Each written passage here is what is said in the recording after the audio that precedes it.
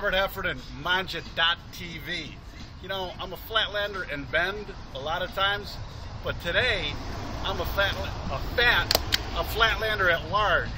I'm in Portland on the southeast side, great neighborhood, and I'm at a Cena Ristorante, all right?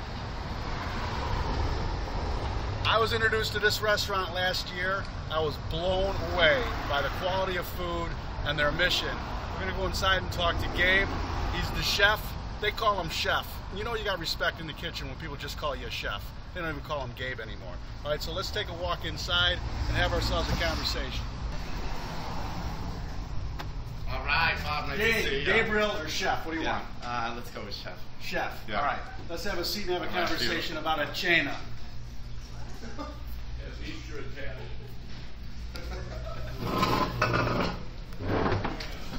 All right, so I want to start this segment by Gabe, just telling you how I found a Cena, obviously through a reference, but I was blown away from a Cena or at a Cena the first time I came. Well, beautiful, thank you. I came and the server had said that the caprese salad was just on the menu, and I thought to myself, this is an Italian joint, how could the caprese just make the menu? Then he went on to explain that they only put it on the menu when they have fresh, in-season tomatoes, heirloom tomatoes. It was fantastic, and it blew me away and started a pretty stiff argument with my brother, who was in the restaurant business, about fresh tomatoes and in a restaurant. Just tell us a little bit about that process. The reason we're very patient here, so you never know what the weather's gonna be like, and we get the majority of our tomatoes from the owner's house. So basically, when he shows up with a big basket of tomatoes, we serve them. And we tell our cooks is like, feel the tomatoes every day, because we keep them at a room temperature. Never refrigerate your tomatoes, by the way. And then every day you feel them, and if they're starting to feel just right, you run with those that day. When they're a little firm, you're like, all right, save those for the next day.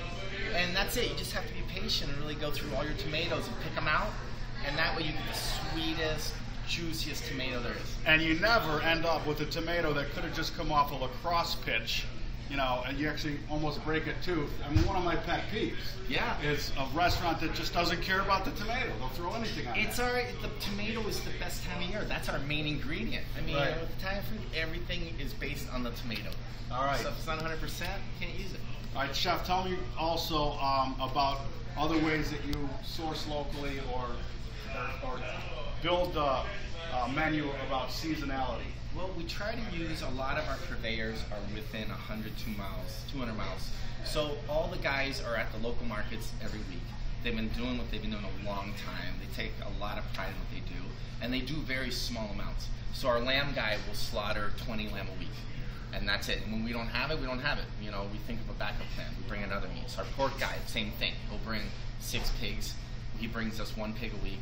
You know, so we're utilizing everything we can, but it's on a small amount every week. So that really helps drive the menu, the seasonality. Everything is based on what we have, and there are days people come in and we're like, you know, I'm sorry, we're out of this. And you know, at the beginning they're like, but then they realize, you know, if the product's not available and it's not 100%, we're not going to serve it. We don't have it. We've got other options. We've talked about this at length on Mangia TV about when people start voting for that thing, that style, the way to put a restaurant together with their wallet, it really changes things. And obviously you guys have been hitting it out of the park, because this is what, your 8th year here? It's been going great, yeah. 8 years and we're going strong, and it gets better and better.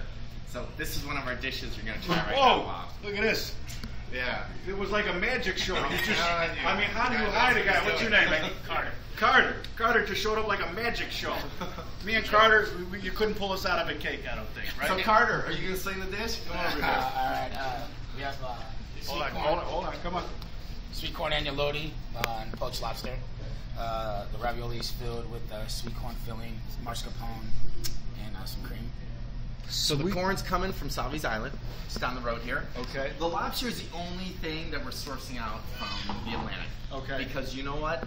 The first day we put this on the menu, people raved about it. We can't take it off. So we're doing the one thing we ship in is lobster. Well, you know. But it works. You know. Mangia TV lives by guidelines. Yeah. Not rules. So, right? And try it. You got to dig in when it's hot. See what you think.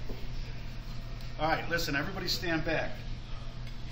First of all, you know that you got to bust open one of the raviolis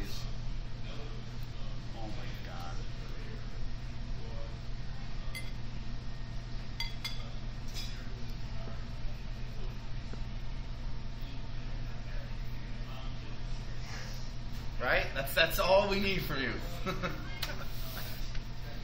I got nothing to say.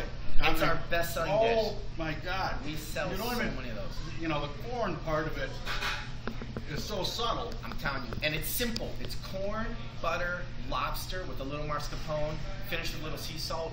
I mean, you're looking 5 ingredients. That's it, but it's just very clean. I mean, it's just my God, yeah. Unbelievable. Yeah. All right, now what do you guys do for desserts?